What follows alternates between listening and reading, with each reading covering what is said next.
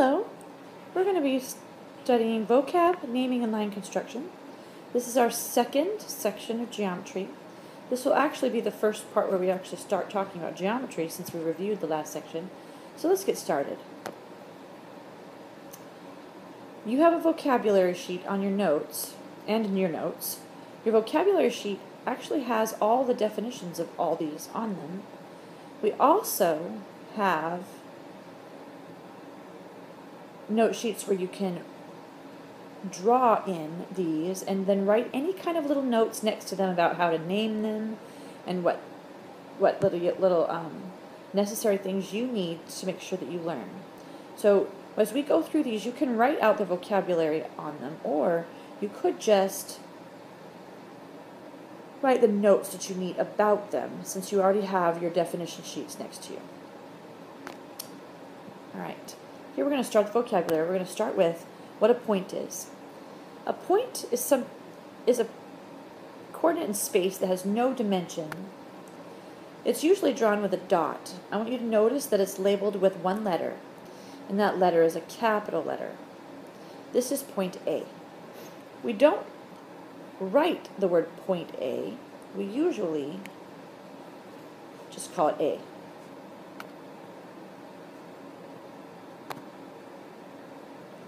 Now we're going to talk about a line. And a line is a collection of points along a straight path that extends endlessly in both directions.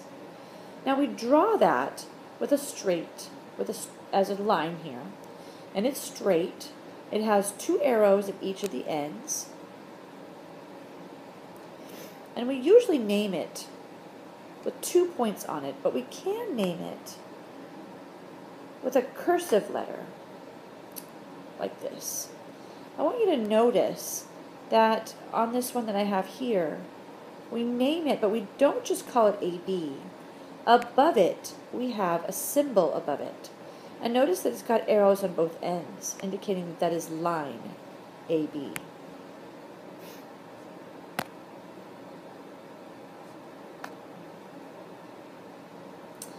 We have a cursive letter, and if we're going to name it with a cursive letter, we draw it near one of the arrow parts of I don't want to really call it an end because lines don't end, but it's the ending of the drawing portion of it on one near the arrows.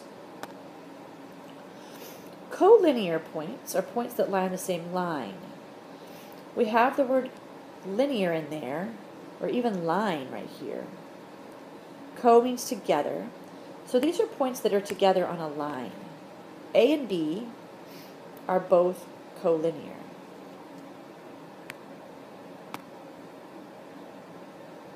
I want to make another note though, but any 2 points are always on a line. No matter where I draw 2 points, I will be able to put a straight line between them, or a line between them. But 3 points is the trick. 3 points may not be collinear if they're drawn in this triangle fashion, but they might be collinear if they are right on a line. I could draw a line through them.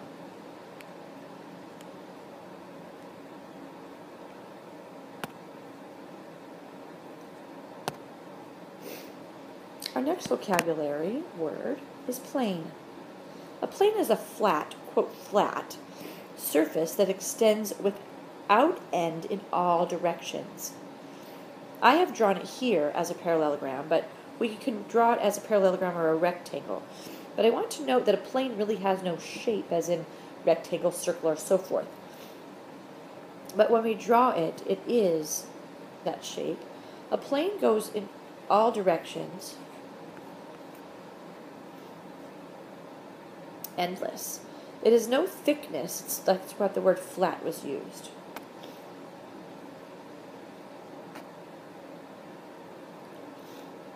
We name it with a point on the plane.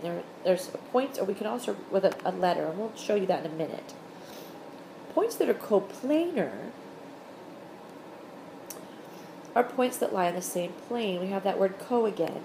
So they're points that are together on the same plane. If I have a plane here, I have all those points are on that plane. Those are coplanar. I also have a letter all by itself that doesn't have a point next to it, and we can name it with that one. So we can call this plane M and plane ABC. Notice that we do put the word plane in front of it, unlike the word line that we didn't write earlier.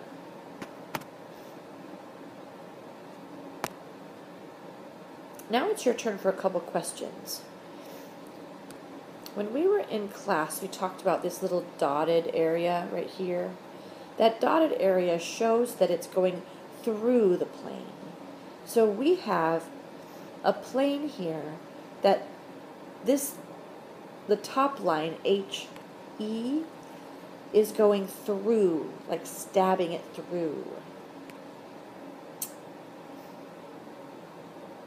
The line AEF is lying on top of or on that plane. So I would like you to go ahead on your notes there to name 3 points that are collinear, 4 points that are coplanar, and 3 points that are collinear. You can stop this at any time. If I'm not giving you enough time to do this, go ahead and pause the video, answer the questions, and come back. Please feel free to do that at any time. Pause the video, try to do the problems, and come back. Let's do the first ones. The 3 points are collinear. We have some collinear, and notice I said 3, not 2. These 3 in here, the A, E, F,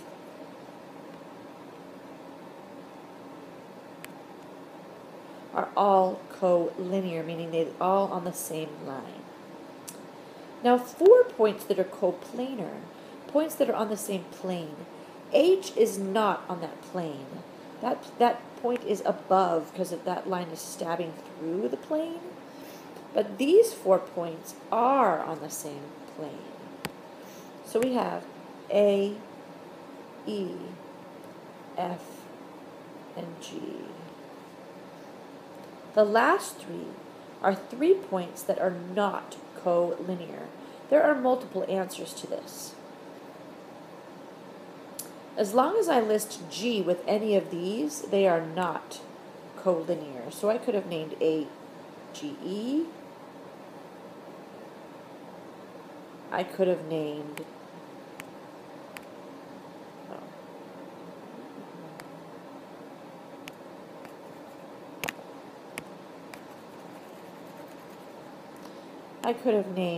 AEF, GEF.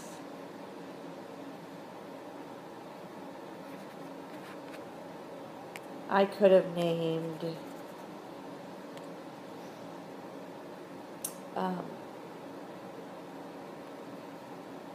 these 3, AGF. Then I could list lots of things with H, because H is not collinear with any 3 of those. So I have multiple things that I could just substitute an H in for all those G's. So there's a lot of possibilities for this.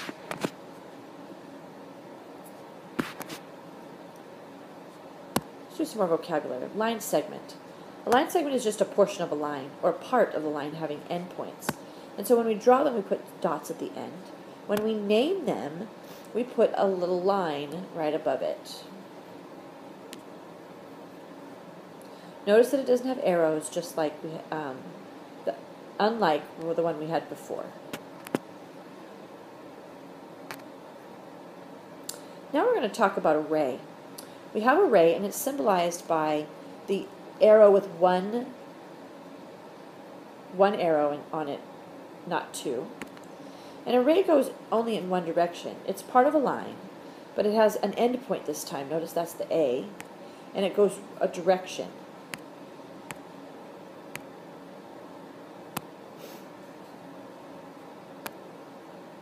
We have a line this time. I want you to just see the difference. The line has an arrow on both sides, where array has it only on one.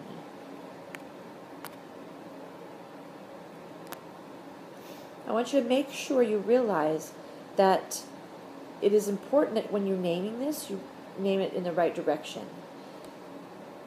You cannot name this ray BA. The first one must be the end point. So you must name this one ray AB. We must start with the end point.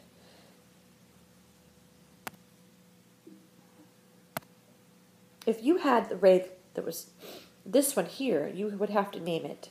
This one, you could name it ray BA.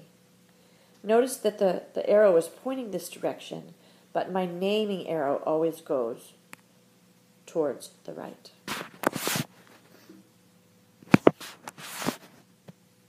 Now we're going to talk about an opposite ray. An opposite two opposite rays, an opposite ray are two rays that point in opposite directions to form a line. So I have a ray that goes this way, and another ray that's over here. When I'm naming them, notice that I started with C on both of them, because C was the end point for the first ray, and C was the end point for the other ray. But notice that my arrows are both going towards the right.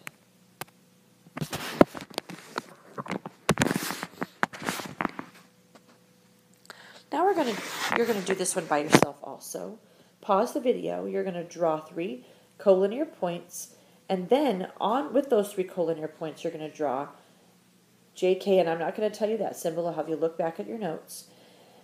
KL with that symbol, and that represented with that symbol, and LJ represented by that symbol. In class, we compared it with a neighbor, and I'll let you pause it and come back when you're done. Here's the solution. We drew 3 non-collinear points. You could have drawn them in various places. They didn't have to be looking like this. But between the J and the K, we're going to draw a line. We knew that because we had that symbol above it. We're then going to draw the KL, and it's going to be a line segment. We know that because of the line there. And then we're going to do LJ, and it is a ray starting with L and going towards the J because of the symbol that's above there and because L was listed first. So it's going in the direction of J.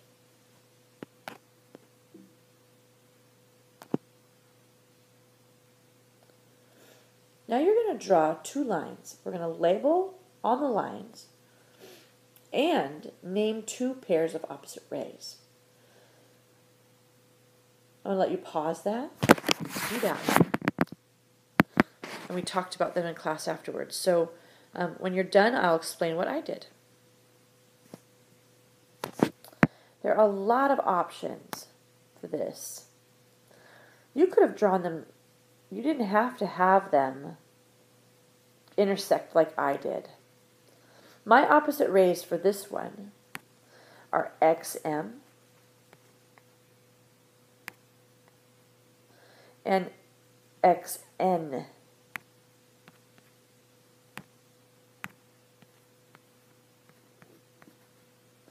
For this one, my rays go XP and XQ. Your letters did not need to be M, X, P, Q, N. It could have been lots of different ones, and they didn't have to intersect as long as you had opposite rays.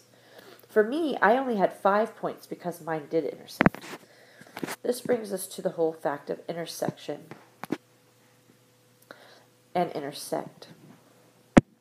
These are just, in the English department, we have the difference between these two are one's a noun and one's a verb.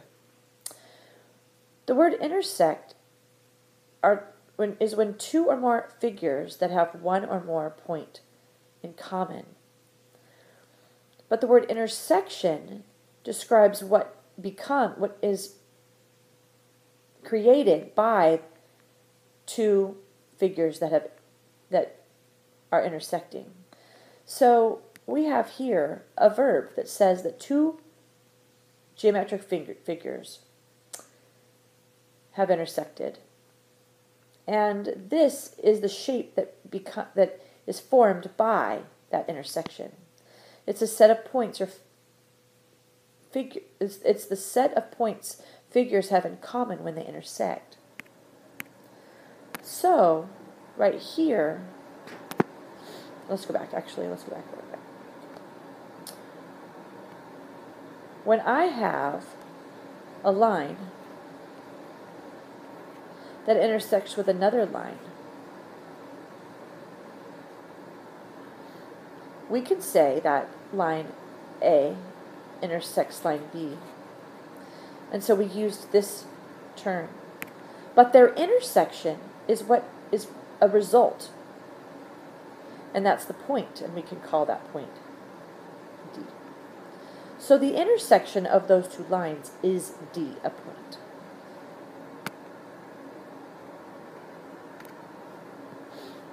All right, now we're going to draw some three-dimensional figures. We're going to sketch a line that intersects a plane at one point.